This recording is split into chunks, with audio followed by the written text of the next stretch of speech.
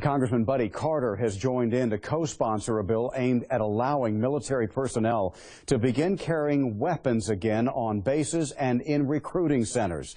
The bill, called Enhancing Safety at Military Installations Act, is being proposed by the entire Tennessee delegation, this following the Chattanooga shootings that killed 5 service members.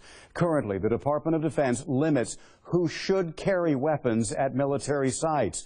I asked Buddy Carter why he wanted to add his name to the long list of co-sponsors. He said, "We cannot continue to allow the brave men and women who defend our nation to be sitting ducks here at home. Terrorism exists abroad and domestically, and our military personnel must be armed and able to defend themselves."